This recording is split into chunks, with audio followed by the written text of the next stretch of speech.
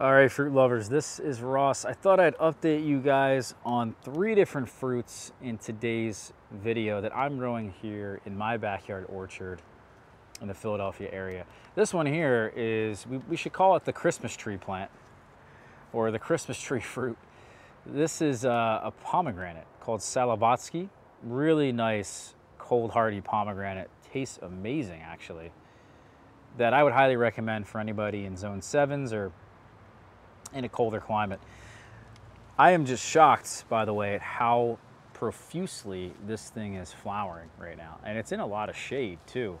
The tree is quite tall up there at the top, but I've created a bit of an arch. When you go through the door here in the backyard, it's quite beautiful. You walk underneath these peaches, which are, by the way, loaded, this Red Haven peach. And then you've got the pomegranate here. And then you've got figs. This is an Rucciola de Elba fig. And by the way, the tree is just surrounded by fig trees on the left side of it. So really doesn't get, like I said, a ton of light, but there it is. There's so many flowers. The cool thing about pomegranates is that they are self-fertile because they produce male and female flowers, typically on spurs. So you need some older wood. I would say 2 or 3 year old wood is usually good. I just knock some off because what inevitably happens is that the male flowers are so high in number, a lot of them end up falling off because those obviously don't turn into fruit. So a lot of the flowers you see on the ground have dropped. The way you can determine that, if they are a male or female flower, is by the base of the flower. You'll end up seeing a more pronounced bulbous area down here at the base of the flower. And those are the females, versus a more slender bottom here is the male. Anyway, pomegranate, so easy to grow, very problem-free. It did take me a little bit for it to kind of come into its own, but I have to say it's definitely an amazing fruit tree that you should be growing in your backyard orchard. Next up, we're going to talk about grapes. This is a Centennial grape. Shout out to Lucille at Whitman Farms who sold me this plant. She actually told me a lot about grapes. I was trying to really do some research and learn about different varieties I should grow because I wanted a better variation of flavors and textures and, you know, just eating experience when it comes to my table grapes. I'd always grown Mars and some of the things like Himrod is another variety. I can't remember the other one, but really the only that did well, the only thing that did well was Mars and some of the Concord types like Everest seedless I have on the west side of the property. Those are grapes that definitely are more suited to my humid environment, very disease resistant, and that's really what you need out of a grapevine if you're going to grow it here in a humid area like the Philadelphia area or anywhere really along the mid-Atlantic. You absolutely have to have varieties that are mildew resistant, that can have relatively pristine or good looking leaves throughout the remainder of the season. Because if these leaves start to get damaged and diseased, they're not going to be able to pump all those sugars, those carbohydrates that the sun produces through photosynthesis into those fruits, and you won't have very good tasting fruits. Your crop will be kind of small. And so in general, I have found grapes, table grapes, specifically vinifera grapes or Labrusca grapes or hybrids of the two, really need more sun than I've ever really given them. The muscadine is a different story, and that is virtually disease-free, problem-free, pest-free, even bird-free here. And it really produces a lot of grapes in the shade where I have it against the fence behind a bunch of my apples, and that only gets about 4 hours of direct sunlight every day. But this vine here, the Centennial, it looks spectacular. I mean, it's produced a lot of clusters. I've bagged the clusters here. That's the other trick for getting good quality fruit here in this area, that you can basically not have to spray your grapes. So otherwise, I would have to spray because of black rot. Black rot infects the leaves depending on the variety, depending on where your grapes are. depending on your climate. And then the rain hits the leaves, drops off, lands on the grape clusters and infects the grape clusters, and they mummify, they're inedible. And so the only real way to grow spray-free high quality grapes is to bag them. So I bag every cluster before they're actually able to be affected by the black rot. You can see this cluster here. This is just a wax paper bag. We take off the leaf, put the wax paper bag around the stem, and then staple it. And you can see in here, there's actually some earwigs crawling around. It's kind of gross. And then there's actually the grapes themselves. So you can see that grape cluster in the bag. It's pretty cool. What I love about this vine, like I said, I think this is quite a nice vine. Lucille obviously knows what she's talking about. This is really a nice, healthy, productive vine. And it also, she told me, has a nice muscat flavor. I was originally going to go with Marquise, and she convinced me to go with this one. It's traveled quite far along this trellis I set up for it, and then it comes over here and actually climbs up the arbor that I built a couple of years ago. So that's what's, I think, been really what's successful for these vines that are quite young. Right over here, I think, is Jupiter.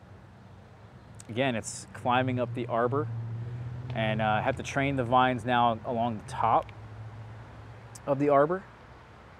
But yeah, it's pretty cool to see how successful they can be with just a little bit more sun.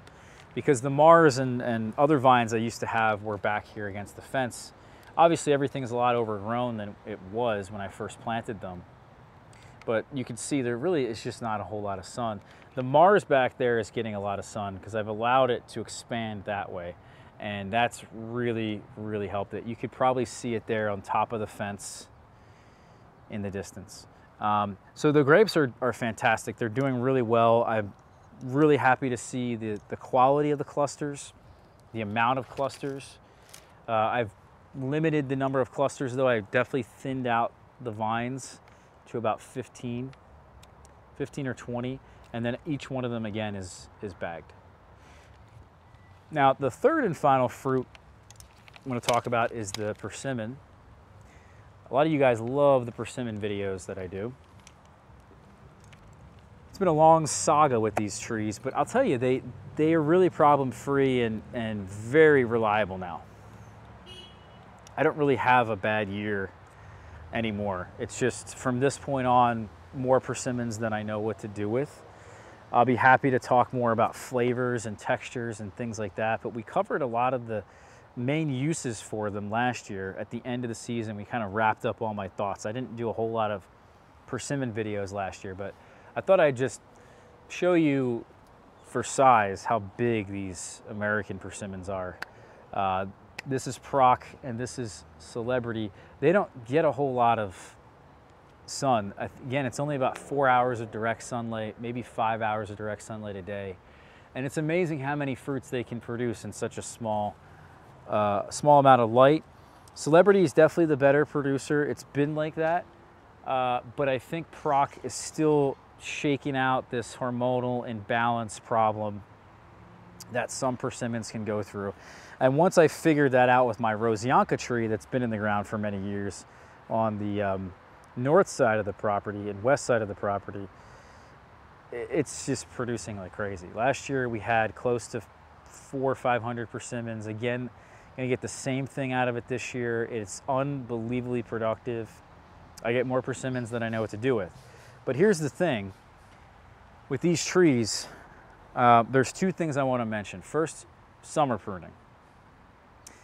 We have to bring back some of these shoots on these American persimmons, especially, or the trees that don't flower, or they don't fruit, excuse me. I've never really had a persimmon that didn't flower. It's always they're just not holding on to the fruits once they're pollinated. And they're definitely pollinated. I don't have a problem here with pollinators. I've never had a problem with that. Usually that's not the issue I've found. Maybe even if I had less pollinators, I don't think that would be the issue. It's just the trees are in this state of hormonal balance. I've learned so much about that with the figs and also with persimmons.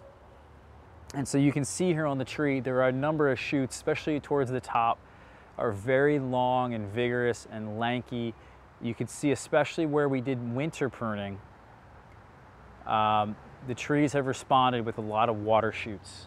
And if you don't prune those water shoots or a lot of this vigorous stuff here, just go around the tree and even just take off 25% of the growth, or maybe even less than that, 10% of the growth on the really vigorous shoots. They're gonna respond after you do that in the summer by leafing out and branching out and putting out these new shoots that next year will actually put out more flowers, and your tree will be more full. And the fuller it is and the more flowers it produces, the more chances that you have of having your fruits hold on the tree. It's kind of like playing a numbers game. But generally, you just want the trees to be very full. The trees generally prune themselves in the wintertime. There's very minimal winter pruning.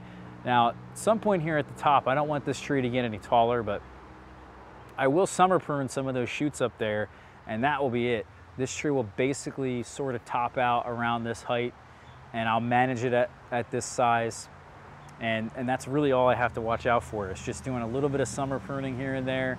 Eventually, you don't really have to do much at all, believe it or not. The tree kind of slows down, eventually fruits more. And because there's all this energy, like this celebrity tree, it needs all of this fruit here, or has all this fruit on it, it doesn't grow nearly as quickly. The size difference between the celebrity and the proc and the vigor is a stark comparison. Somebody did ask me about the Sage trees I have. None of them have held on to their fruits. I'm sorry, none of them have even flowered yet. So that's a bit of a thing there. Actually, yeah, that was I think I misspoke earlier in the video, but yeah, that's the case with the Sage trees, and I think they just, unfortunately, this one here, which is quite mature, is not getting enough sunlight, and I think that's really the only reason it's not flowering. And if your persimmon's not flowering, that's probably the case. But if it has these long shoots on it, like this one does because it doesn't have any fruits, I'm gonna come in here and again do more summer pruning. And the last thing I'll leave you guys with is that there's 4 or 3 main uses, I think, for persimmons, at least that I like to use them for. I think you need to have a variety that is early, like Proc, that you can eat fresh. To me, the American persimmons are better fresh. They're soft, they're richer, they're more complex. In my opinion, there's no comparison when eating them fresh. You guys have your own opinion, but regardless, you should have one that ripens early, whichever type you like. Then I think you have something like a Haichia or even a Fuyu type that you save for Hoshigaki. And right around the first frost here, I'll harvest all of those prior to that. And then I dry them for about 20 to 30 days. Around Thanksgiving, I'm starting to eat Hoshigaki. So basically I'm eating Proc from the beginning they start, and other persimmons like it, up until Thanksgiving. Then I start eating Hoshigaki. And then finally the third use, you can have a fresh eating persimmon that's on the trees, even actually into the wintertime. And that's what Rosianka does. Last year I was eating some in like January and February. I froze a lot of them as well, but you can definitely get a persimmon like Rosianka, or even Tecumseh is another variety that will do that and make it so that you can actually have persimmons and cover your area of harvest, your harvest window or area of eating them, let's say, for quite a wide space. So that's the video here, guys. I hope you enjoyed the 3 fruits we talked about. I would personally not forgo growing either of these fruits. They're incredible in their own right. And yeah, thanks for watching. Hit the subscribe button, hit that like button. See you guys for the next one. Take care.